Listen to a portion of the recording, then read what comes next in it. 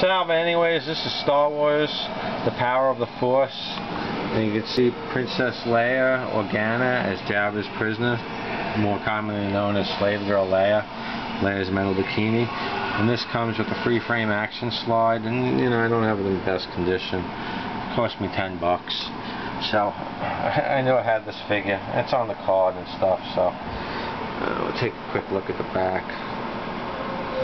You can see the back has Princess Leia Organa as Jabba's prisoner, disguised as bounty hunter Sheila. Leia infiltrated Jabba's palace as part of. So this is a pretty good one.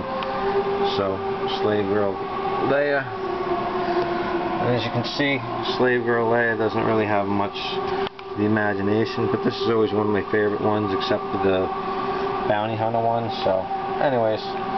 The Kinte collection, Star Wars Power of the Force. Freeze frame action side, Princess Leia Organa as Jabba's prisoner. I got it for $10 years ago. Thanks, and take care.